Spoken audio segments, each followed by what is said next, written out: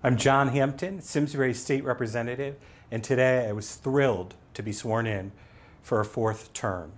Such an exciting day, filled with promise and possibility.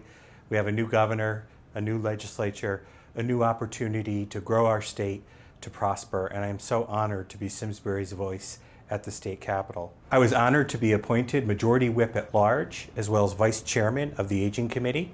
I'll continue to serve on the Commerce Committee and will return to the Children's Committee. And I'm thrilled to continue my work as co-chair of the First in the Nation Bipartisan Caucus for those with intellectual and developmental disabilities. I remain laser focused on fiscal responsibility and making Connecticut a more prosperous place to live, work, and play. Thank you so much for giving me the opportunity to serve Simsbury in the state legislature. I look forward to hearing from you, your questions, your concerns, your ideas for legislation. I'm honored and thank you.